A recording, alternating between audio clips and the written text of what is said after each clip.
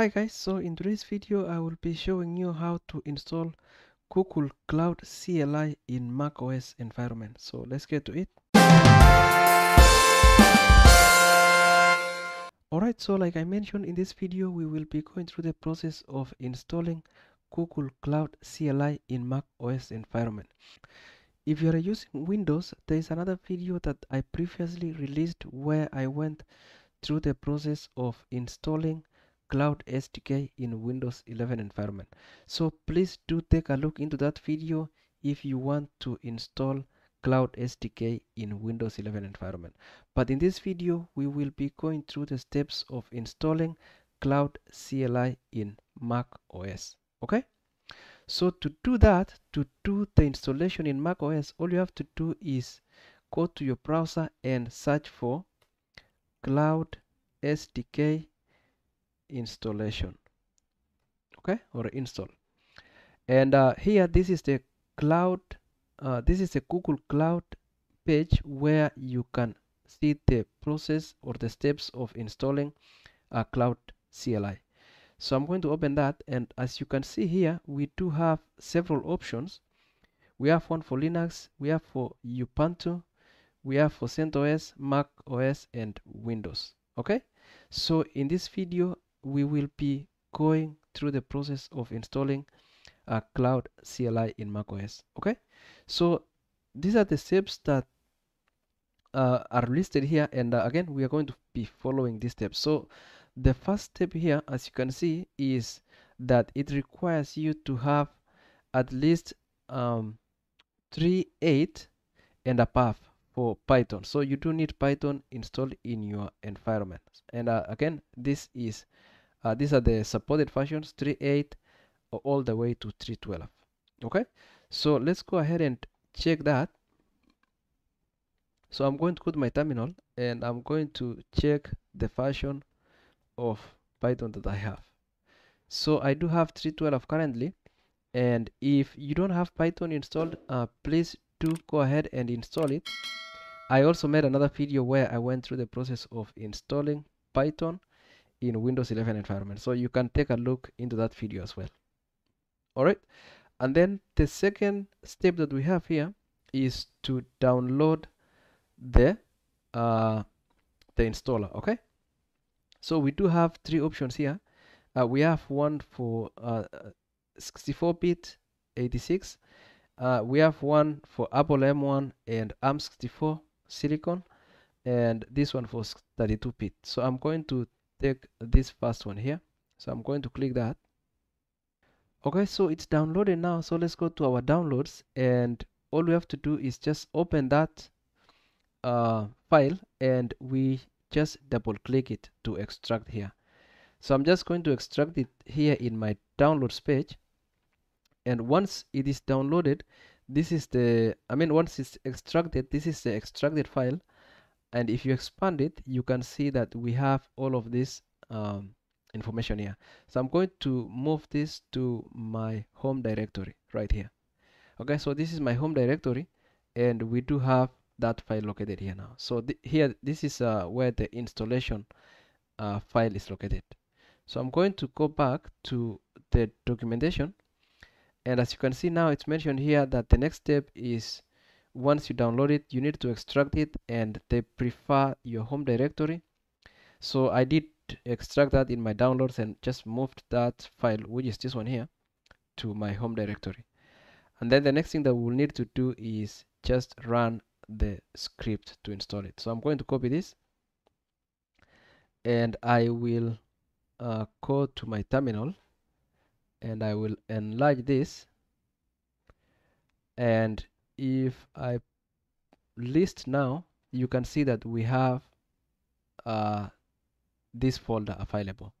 So I'm just going again to copy this script and just paste it right here, like so, and then click enter.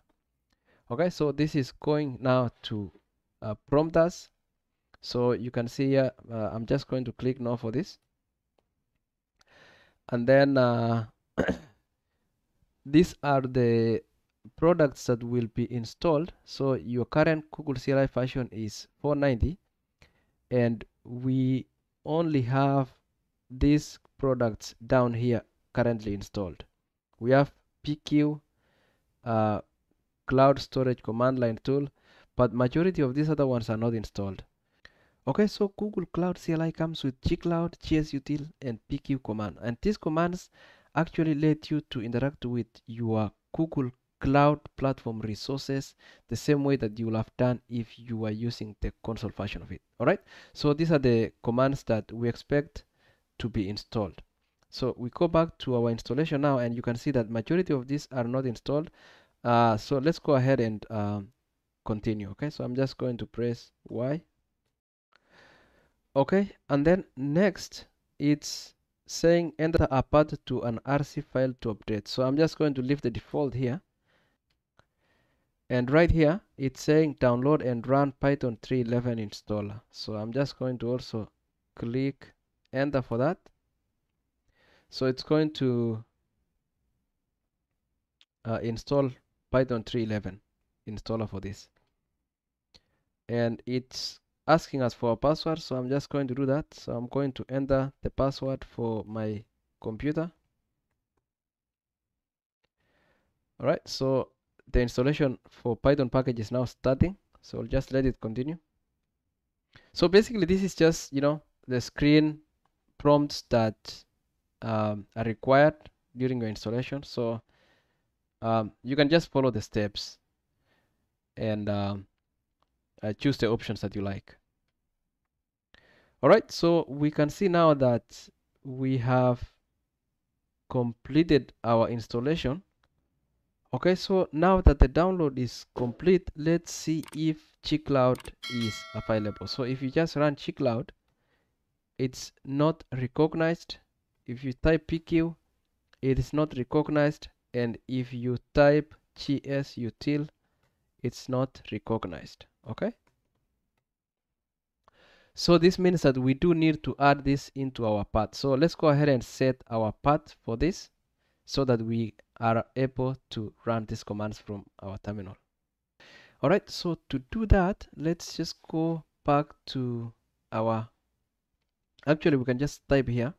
So we do have right here our folder where gcloud is installed. We need to navigate to this. So we do need to navigate to this. So if you go to, if you cd to this folder, you will see that we do have a pin directory, and if you go inside there, you will see that we have these commands now. We have PQ, gcloud, and gsutil. So these are the most important commands that we want to be running. And as I showed you previously, these are currently not being recognized. Okay, like we ran a few minutes ago.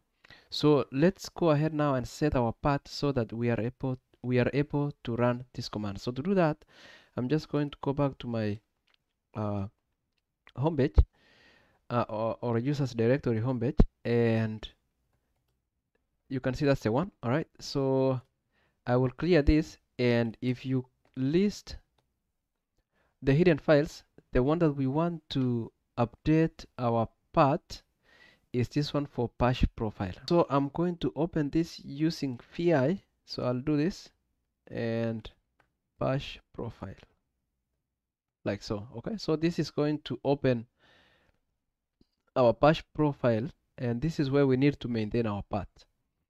So I'm going to just click inside on this, and I will paste this command here. Okay, so I'm just going to paste this command here,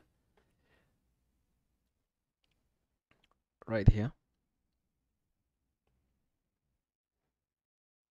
I'm going to paste it right here, like so.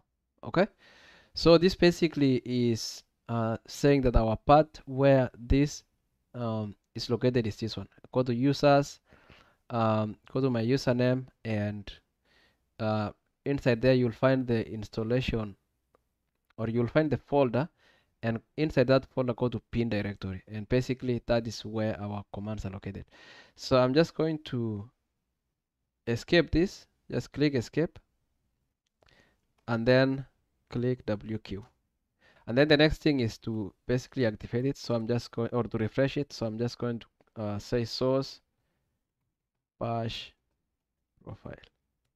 All right, so that one has been refreshed now. And now that we have updated our path, let's go ahead and check those commands again. So I'm going to type gcloud here and enter, and as you can see, it's not recognized.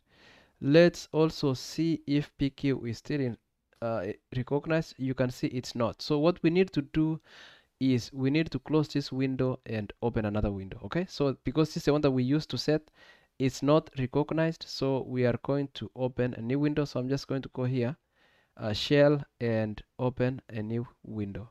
All right, so if we do that, let's see now if we are able to run this command. All right, there we go. So if you type gcloud now, you can see that it is running. So let's say gcloud version. Okay, so you can see now that we have our SDK installed. We have pq, gcloud, and gsutil. All right, again, you do have to close the window or basically restart it in order to be able to run the commands. If you run it with the previous window that you used to set the path, it's not going to recognize it. So you do need to close it and basically open a new window, or you can just open a new tab. I mean a new window from here.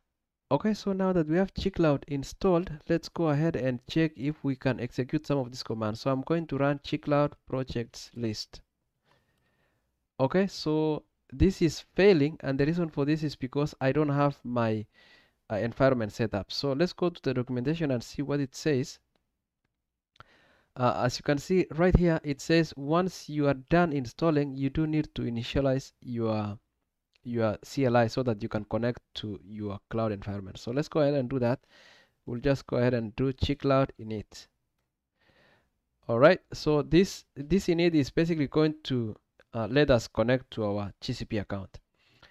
So let's go ahead and say yes, we will sign in, and there we go. So we are going to allow that so that we are able to sign in. Okay, so basically it's going to connect to your email and just ask you to authenticate it. All right, there we go. So now that we've done that, we do have two projects, so we are going to pick one. We need to pick one, so I'm going to pick the first one.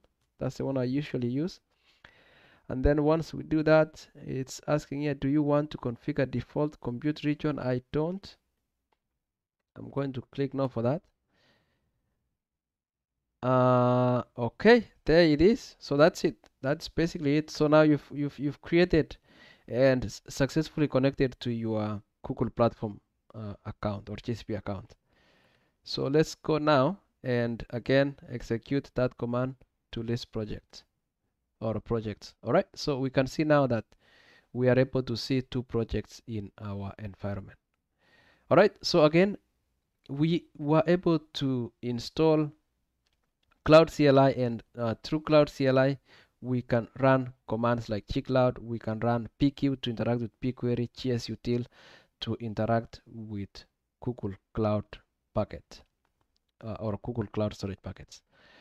All right, guys, so from here you can do all of the things that you wanted to do, but yeah, this is just what I wanted to show you, how to install Cloud CLI in macOS environment. All right, guys, that's all I wanted to show in this video. If you found this video useful, please like the video and also put your comments in the comment section. And if you have not subscribed to the channel, please do not forget to hit the subscribe button so that you can stay updated. All right, guys, that's all I had for you. Bye bye.